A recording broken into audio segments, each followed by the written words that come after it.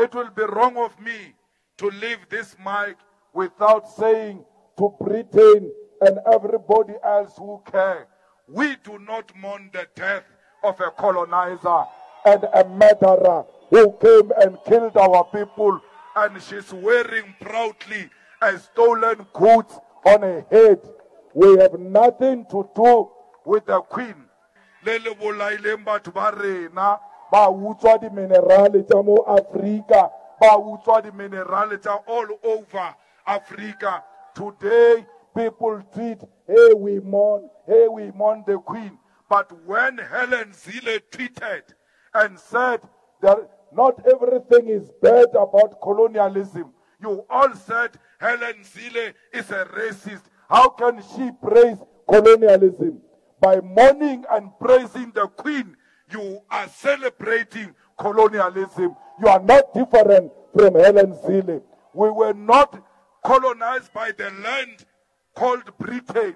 We were colonized by the leadership of Britain that killed our people. So we must not be asked to do wrong things here. We are very clear. The Queen does not represent anything good.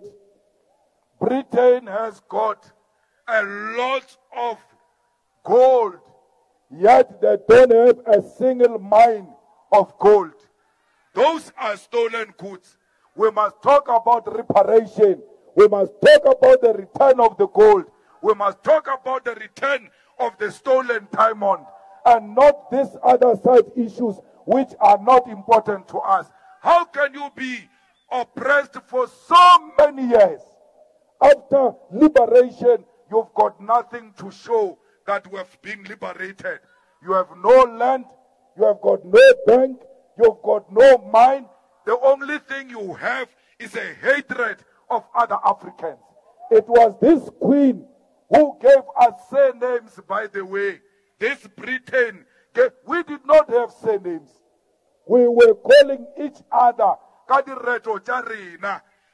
the surnames and the addresses. We did not have an address because they move up from year to year according to the season. So today we are given address, we are given borders, we are given surnames because we must be controlled by a certain nation which we must celebrate. We as black people, everywhere else we are one thing.